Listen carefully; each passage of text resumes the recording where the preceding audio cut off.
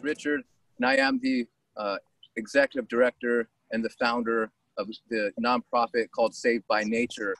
Today's program is brought to you by Santa Clara Valley Open Space Authority, Saved by Nature, the BioBlitz Club with Merav, and Virtual Photo Walk, which is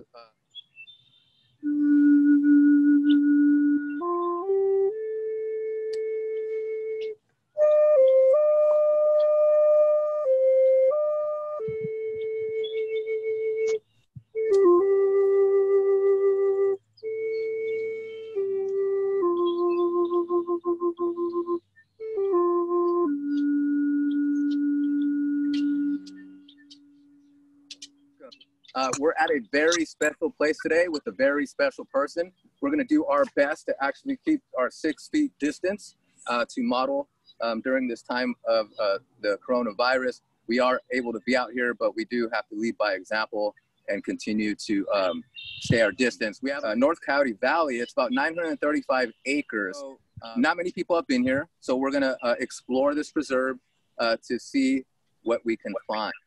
We'll be looking for macroinvertebrates today, which are aquatic insects. We'll be looking for amphibians, like possibly Pacific tree frogs, maybe red-legged frogs, skinks. Yeah, maybe we'll see some lizards. I mean, it's really cold. I don't know if you can see how many layers we're wearing, but it's really cold. So I don't know what we'll see outside of the water. The critters in the water, I think, don't mind that much. So we're trying to scoop them out with our nets. So hopefully we'll see stuff. Very unique area that we're in. And if you're from Santa Clara County, I wanted to highlight that this property is very, very important to our drinking water. Over behind us is Laguna Seca, and is our largest wetlands in the whole Santa Clara County. And also Fisher Creek is running behind us. We're going to orient you, and I'm going to do a 360-degree for you so you can see where we're at. Said that this area is very crucial to the protection of downtown San Jose and flood protection, because Fisher Creek can be realigned into Laguna Seca, thus stopping the erosion, reducing the CFS, which is the cubic feet per second in downtown San Jose, and also recharging our drinking water at the same time. So this area is very, very important. And what I was going to say was that we're in a very special area with a very special person. And the reason, I forgot that, but anyhow, Merav is also an entomologist, and she's very involved with community science and taking people out and connecting them to nature. So, and it's a really fun way to go and explore a place. This is going to be slightly different, as it's just going to be me and Richard exploring today, but we'll bring everything into your living room, which I think is awesome too. And later on, you can check everything we found here so far will be on iNaturalist, which is a website where you could find a whole bunch of observations that people make all around the world, and you could join too. And I'm gonna start, I'm gonna do a 360 this way. And so behind Merav right here, that is the Santa Teresa foothills, which is, connected to the Santa Cruz Mountains. And so we're looking south. Right now we're gonna be looking west towards the Santa Cruz Mountains.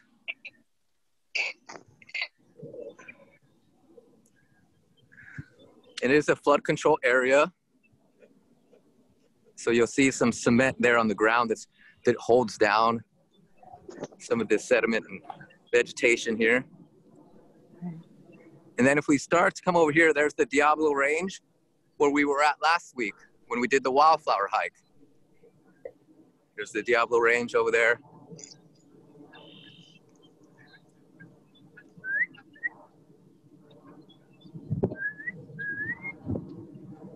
You can hear birds. All right. Merav has collected some specimens, and I'm going to back away from this camera so that Merav can come in and speak to you about these specimens that we have in here. Give me 1 second, Merav. How many people want to bet that Richard gets a wet foot? I'll bet. I'll bet. Okay, give me 1 second. Just want to get you guys in on this. This is our little dance that we're going to be doing that I'm talking about. Can you guys see some of that stuff there? Yep. Yep. Hey, Tim, don't be telling people who fell into Berryessa. That wasn't me. Oh, Tim, I remember when I fell into Berryessa. And we have some stuff, but I'm going to zoom out just a little because the tray's a little bigger. Okay, I'm backing up 6 feet. Come on in, Merav. Okay, cool. So I'm sure you can't see much as it is right now. Yeah, you can just kind of see the bugs, but I'll scoop them into my spoon. Or I could just try and do this for a second. There's the snail. Yeah, here's the snail, exactly. So now the snail is feeling comfortable. It has its antenna out and it's crawling on the bottom.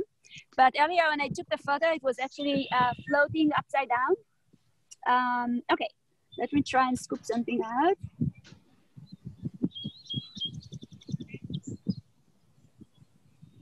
Okay, so this is one of our tadpoles. Let's see. Yeah. Where's my hand? Wow, this is really tricky. Just put, yeah. Oh, here it is. Yeah, that's good. Oh, beautiful. Yeah. So wiggly. And I also sent you a photo so you could see the details better, but it's probably the same tadpole. So this is a Pacific tree frog tadpole. Cool. And hopefully we'll see the adults jumping around here later on. Is that and like Kermit the Frog? Sometimes they could be bright green, but many of them are brown or even golden, and they have many colors. And I actually read that they could change color within a few minutes, which is kind of amazing. So anyway, that was one of, yeah, sorry? Is a tadpole the same thing as a pollywog? Yeah. Yeah, they have all sorts of common names.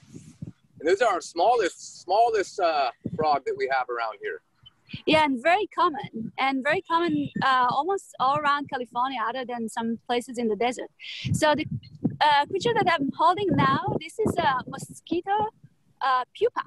Okay, this is the pupa stage of a mosquito. So mosquitoes, they go through 4 different stages, just like butterflies, from an egg to a larva, a pupa, and then the adult. But you can see that they can move pretty quickly, because they still have to avoid the predators. And you can also see 2 little antenna-like structures there. These are little like snorkels. That's how they breathe atmospheric oxygen, okay? So they have to come up and get some oxygen from time to time. And then if they sense something is coming nearby, then they'll dive down to hide. Well, I've got bad news for the mosquitoes. Everybody's inside. Well, they'll find something else to do, you know.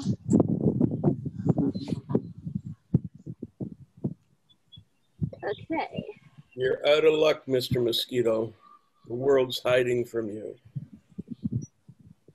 So this little guy, well, there are a few little things in there, but one of them, this is a back swimmer, the big one.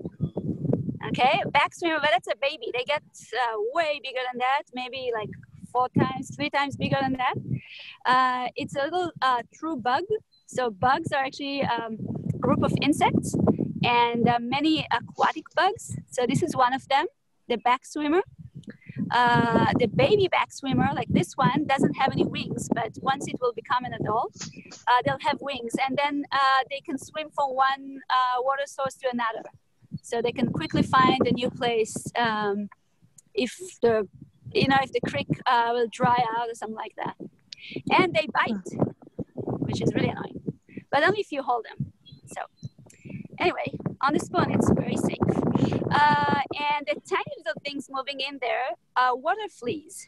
So you can't actually see the details here, but I sent a photo to John, so hopefully you could share it later. And I want to show you how I took that photo. So we'll do that in a second. Let's see who else we can find in here. Yeah, that's a pretty cool contraption you got there to take. Yeah, we'll do that in a minute.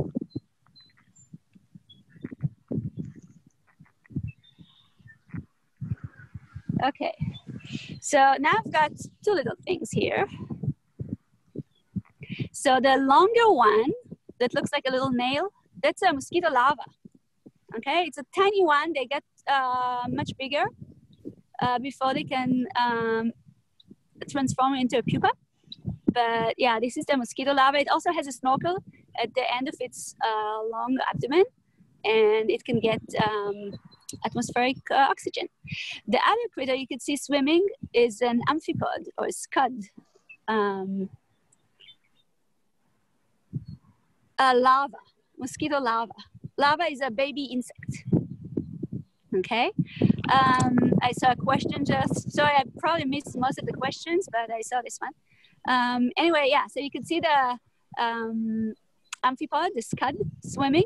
So that's a crustacean. So it has two sets of antennas, just like roly-polies and shrimp and all these critters. But this one lives in fresh water. Oh, and now it's on my hand. Okay, now I want to show you. Ooh.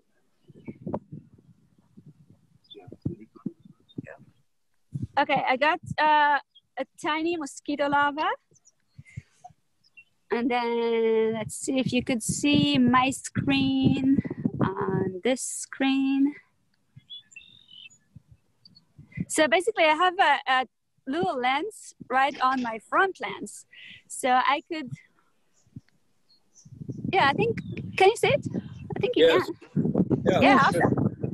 So that's a mosquito larva right there, okay? But it's a really tiny, tiny, tiny one. So using this lens right here, the mosquito larva is actually in here. I hope Matt sees that. But it's really fun. And it, oh, yeah. So now you can see it well, right? And then you can take a photo. And you could look at that photo and enlarge it. And then you could see, whoops. That is the lesson of the day. Yeah, you can see the head is right here. And this is like the thorax, the abdomen. Yeah, I mean, the details are pretty amazing. And it's kind of transparent, so you can see inside, right? So macros usually have a head, a thorax, and an abdomen. And in the guide that I sent John, the color macroinvertebrate guide, it should be in there. This is showing up very well. Nice. Awesome. Beautiful. Okay, so let's try and get something else, okay? Okay. Since it worked so well. Let me see if I have that on here. I want to get the water flea for you guys because I think they're really awesome and they're so tiny you could only see the details with something like this. Obviously with a microscope, but this is so much easier than handling a microscope right here. Oh yeah, look at that. So that's a water flea. It's a tiny, it's another crustacean. It's really tiny. This is confusing. 2 screens. When you're ready, one bug. For you, Merav, the head, thorax, abdomen. Oh, okay. So I don't know if you could see the details that well. I also sent John a photo earlier, but you could see the eggs inside. So this is a water flea or a Daphnia. And yeah, I think you could kind of see that. That's not even on our guide. Oh, really? Yeah, so these are tiny guys. You usually can see the details and identify them. I mean, yeah, look at that. Isn't it awesome? And you can see its food inside. It's green. It ate some algae or something. Nice. So kids watching. And you can take a video, you know, of the water flea moving and swimming. And yeah, let's just enlarge one of these photos. So I think you can't see the colors that well, but like you can see that it's completely transparent. So you can see the digestive tract right here. It's green or starts green and then it turns red. Well, you know, you'll think about that. These are the eggs. Okay. So yeah, I can see some of your comments. I'm glad people are enjoying this. You can see the eye right here, okay? And these are the antenna. So yeah, we can share some of these photos later, okay? So we'll find a way. We'll share them with you guys. Some of them are already, John already has some photos I took half an hour ago. So you could use those, but I'll try and send more photos later. There's not really much reception here, so, you know, we'll find a way. But anyway, that was cool. Let's see if we have another one here. Otherwise, we can move on. It's showing up so well on the way you're doing it on the phone. That's wonderful. Got it. But the trick is to just have a tiny bit of water, because otherwise they'll swim out of, you know, the area where you can see them. Yeah. So you just need a little bubble. Ooh, yeah. Ooh, nice. Look at that. So this is the amphipod, the scud, the side swimmer, whatever. Let's see if I can move it. So you see that it has just a bit too much water, so it moves out of our view. Ooh, here it is. Yeah, the guided scud side swimmer. Yeah. Yeah, because they swim on the side. Even if they have more water, they choose to swim on the side. So they're freshwater shrimp, and if you get like 1 million, you could actually have a meal. Yeah, so you know, these guys, you often see tons of them, and they are an important food source for other critters that live in there. Oh, it's just stick. Okay. You can move your phone up even closer to Richard's lens. Uh-huh. Yeah. Awesome. Yeah, but then I can't see what I'm doing. That's okay. But we can see it. You feel like do you feel like a surgeon right now? Yeah, kind of, without being able to see what I'm actually doing. Yeah, but here it is. So again, it's a bit transparent. What? So let's say goodbye to all these cool critters. They're going back. If you want to keep them, we could keep gathering so they can see the characteristics of them all living together and swimming together, or you can do whatever you like. But yeah, I think it would be easier to just let them go here because, yeah, I don't want them. And so what I'm going to show you really quick is what Merav was talking about when she's talked about the thorax. And so most macroinvertebrates, like this mayfly here, which has 3 tails, they have a head, a thorax, and an abdomen. I sent John a copyrighted color macroinvertebrate rainbow trout guide that I created when I was with the Water District, and I worked with Department of Fish and Wildlife to create this guide. And what it talks about is how these aquatic insects are terrestrial. Some have complete metamorphisms, meaning they're going to change from, you know, a stonefly nymph in the water to a stonefly flying away. Some have incomplete, like the scud that you just seen, that is only going to get bigger. It doesn't metamorphosize into anything else. All the things that we're seeing today are food for our rainbow trout, our salmon, our great blue herons, our snowy egrets, our great egrets. That's what they're fishing for when they're in here. And so this is a really cool thing. They're indicator species, meaning that the type that you find determines the health of the watershed, okay? There it is, John, perfect. Thank you, John. So if we look here, ladies and gentlemen, and I also wanted to mention that you don't usually get to see macroinvertebrates the way that you've seen them today with Merav. That is a very special treat to see the transparency of them, for kids to see that there was algae inside of that, starting from the very bottom of the food chain. But when we look here, we see that we have some creatures that you may know about, like the dragonfly. The dragonfly only lives 1 week outside of the water before it dies in midair. So if you ever found a dragonfly on the ground, then you know that's what happened. It just completed a life cycle. So if you look there, you see midges, you see mayflies, you see caddisflies, and then I drew a circle and a line to go to what that looks like after it metamorphosizes. So now we'll keep walking, and I prepared another tray with a few things to show you guys, and then we'll try and scoop some more things. Okay, cool. Okay? Let me just, I'm gonna just show them what we're dealing with here. So I just want to give you guys a view really quick of what kind of habitat we have here. It looks like frog heaven. It's not necessarily watercress. It might be a native vegetation in there. Not too sure. So there are a few different things. Can I point them out? Yeah, point out some stuff. So yeah, I have my tight pulling boots on. I'm gonna lift it up just a little for you so they can see that in the background too. Yeah, so that stuff, the tall stuff is cattail, okay? All the things, and red-winged blackbirds that you keep hearing. They love these plants. They nest on them. Another thing we have here is these plants.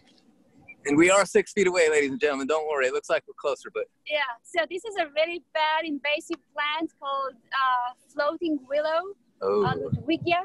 It's a new invasive plant in the area, and it's spreading quickly, so yeah, too bad. But yeah, this is a great habitat. It's pretty nice. The water is clean, so we can have all these critters. The critters don't make it dirty. They actually show us that the water is clean. Yeah. And those red-winged blackbirds in the background, they're not afraid of anything. They're really cool. So that's what's hearing in the background. So I'm going to follow you nice and slow so the pixels catch up. John and I are currently have been doing this for a year. We don't get paid for this, but very soon here, it looks like we may be able to, but for now, we've been just doing this pro bono, just bringing these you know, virtual nature programs to you guys. And so really appreciate. Mention why. Why have you been doing that before the virus? Yeah, so for those of you that don't know, John has been doing this for 5 years for people living with disability. And we hooked up about a year ago in April. And so we had been bringing virtual nature programs to people living with disabilities that are stuck at home, isolated. They might have CPMS, unable to get outdoors. And so we had been providing this as this free service for people living with disabilities. And then when this COVID-19 happened, as John says it, everybody became isolated. And so we decided to open this up to the general public. And since we have, it's been very successful. And once again, we're just happy that we're able to partner with Santa Clara Valley Open Space Authority and BioBlitz Club and Virtual Photo Walks, which is a program of Saved by Nature. And know that we're having an extreme amount of fun bringing these programs to you. And again, we just miss you guys, miss being able to talk to you all the time and hike out with you and enjoy nature. And so if anybody knows people with disabilities that are in a bad way, you've only been locked down a couple of weeks. There are people that have been alone in their bedrooms for 10 years, unable to move. And some of the illnesses and disabilities are quite horrific. People are in constant pain. So this just gives them a break in their day. So you can see in my spot here how to get in touch with Virtual Photo Walks, pass the message along, let people know, and it's free service. We're just trying to help people get through the day, which is not that easy sometimes. All right, we did get a frog. Mine is a snake. We need a frog or a snake, they said. Frog or a snake. Cool. So I've got. You got some stuff? A nice size. Got stuff. Okay, let me set you up and back up out of here, okay? Yeah. Okay, so some of these critters I already collected an hour ago before we got started. So you can see another snail, a really nice sized tadpole right here. It's another Pacific tree frog tadpole. And what else? Yeah, most of these things we already saw. There are a few new ones. I don't know if you could see that. Yeah, it might be too tiny. So there's some springtails. Springtails are... no, it's okay. I could try and get it with my camera. I'm not sure. Yeah, let's try. Okay, back up real quick. Okay. Do our little dance. Let's see what we can see here. So again, you can see the tadpole, and then you can see here a large mosquito larva right under my finger, and a tiny tadpole. Mm-hmm. Okay. So what else? And there's one of the mosquitoes. It's actually a non-biting midge. I don't know if you could see it. There's an adult standing on the water next to my finger. It's this thing. Okay, that's an adult non-biting midge. And then what else? I want to show you something else here. You can see another one of these snails. Okay. Cleaning my container, even though I washed it this morning. Just like with the virus, we have to disinfect all these equipment all the time because we don't want to transfer invasive species from one place to another. We have an invasive snail that is spreading in the area now, so we have to disinfect everything in order to prevent it from spreading even more. What else? Oh yeah, that's what I want to show you. The springtails. So next to my finger, there's a tiny, tiny elongated jumping thing called a springtail. It might be too small to see here. It's floating on the water. Non-biting midge. So they're called non-biting midge or chironomids. They don't bite. They don't feed at all, I think, the adults. Is it true only the female mosquito bites? Yes. So the males, they actually feed on nectar sometimes, but the female, she needs the blood that she gets from us and from other mammals and other animals to develop her eggs. Okay, that's the protein she needs for her eggs. So the males, they don't need that, and they don't even have the organ to bite us. So yeah, they don't bite. And if you could identify them, then you know that, oh, that's a male mosquito, then it won't bite you. Anyhow, watercress, you can eat it. You want to get it from a clean source, though, because it absorbs pollutants. But that's the same one that you'll see, that you'll buy from stores. Other prints here, we see lots of pig, wild boar prints here. There are tons of pigs in the area. We see raccoon here by the creek. We sometimes, on the other side, we see bobcat and coyote and other animals. Cool. Look at this algae. Just looks like frog habitat. They make their tule boats out of this. It has the air chambers. It makes it floatable. They make duck decoys and things like that out of it. Good find, Merav. And then if we come over to this cattail and we look, you see the fluff that would make the pancake mix.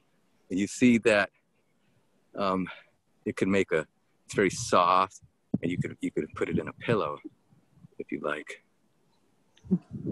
If you run your fingernail through it, it'll just blow up. It'll just like disintegrate, and the whole thing just kind of goes everywhere. I don't really want to do that, but it's fun. As I mentioned, I record observations of things that I see, and I take photos all the time with my phone. But I can also, if I can't see something, but I can hear it, I can record its sound. So I'll try to play you the tree frog.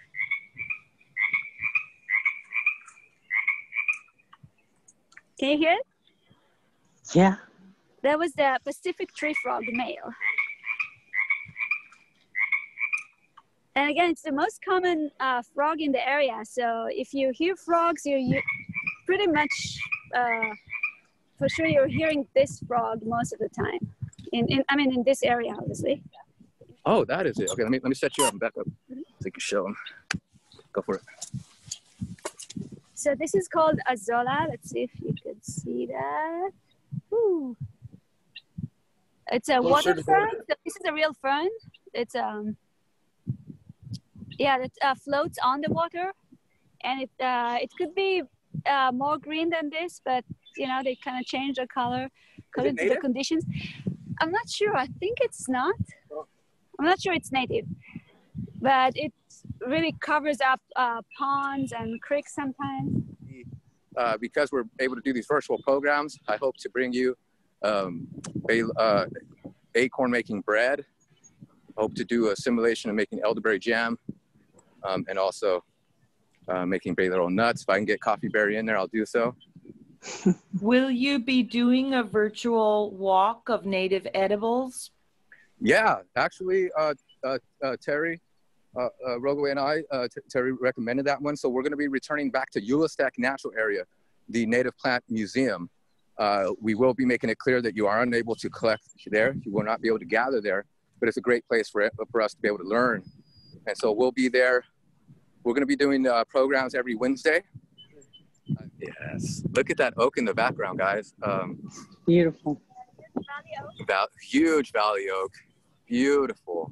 Just look at that oak savanna in the background right here. Richard, we're going to do another program about gulls, right? Yeah, so we'll do a nice virtual walk about oaks and things that you can find on oaks. It's the Gull and Oak Walk. So we're going to be really walking these Wednesdays, guys. We set up some amazing speakers and some amazing programs, and we're just going to let you guys have it, you know, because we all need it right now, you know. We all need to escape. We all need some positivity and some beauty and some therapeutic nature, you know, mentally and physically. And that's what it's all about, you know, join us for the next hike. You can find out about our next hike on savebynature.org. And thank you, Merav. Yeah, I just loved it. I think it's wonderful that we are still able to get you out and to show you some cool nature that is right here. You know, it's like 20 minutes from downtown San Jose. And you have this wild nature. I mean, if we walk a bit farther, we'll see that there's coyotes and bobcats and a whole bunch of things here. So it's just wonderful that you could join us. So thank you. Absolutely. Well, thank you, everybody. John, leave the room open just a little bit, just in case people want to chat with themselves a little bit, you know, community type thing. Okay. But we're definitely going to sign out. But thank you guys so much. Yeah, Have I'm a sending you wonderful a frog. Thank you. And Merav sending a frog photo for you guys, so you guys can see. Yeah, what, for today. are they green or bronze here? The one we saw here 2 days ago is brown, but they're all bunch of Different variations. Yeah. And they can change. So. Yeah, nice. Yeah. All right. Bye, everybody. Bye. Thank you. Bye. Thank you so much. Thank you. Bye.